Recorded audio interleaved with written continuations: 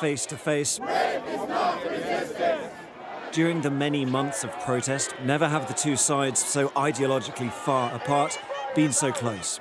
It's a pretty extraordinary moment here, the two sides meeting for the first time. Those protesters over there, they have objected to the phrase "from the river to the sea." They see that as anti-Semitic. They've had it chanted back at them.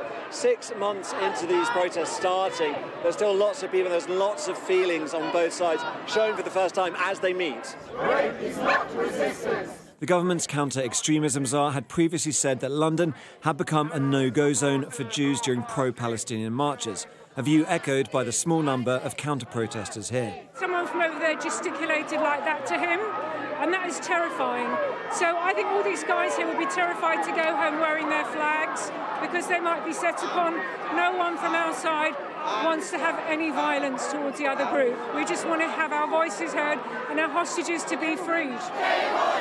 There was little sympathy for that from those we spoke to on the other side. They have the right to peaceful protest too. No, Why not? It's a genocide. No, because it's a genocide. They're murderers. Anyone who's complicit, it's not anyone even fair. who's silent is complicit. That's correct.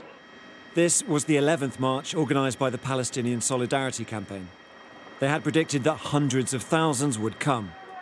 If it didn't meet those numbers, that may be because the government has, over the months, come to embrace the positions held by those marching, on an immediate ceasefire and on getting much more aid to Gaza. That's led some to question whether the marches, which have cost more than £30 million to police, are a good use of resources.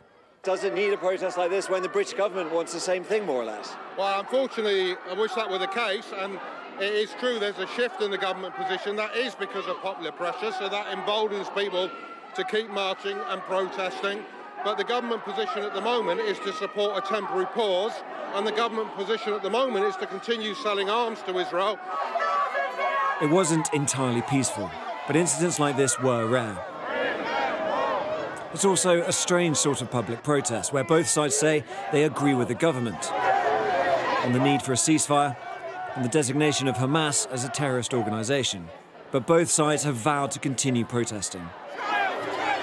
Today, visceral confirmation of how deep the divisions really are. Tom Cheshire, Sky News, Central London.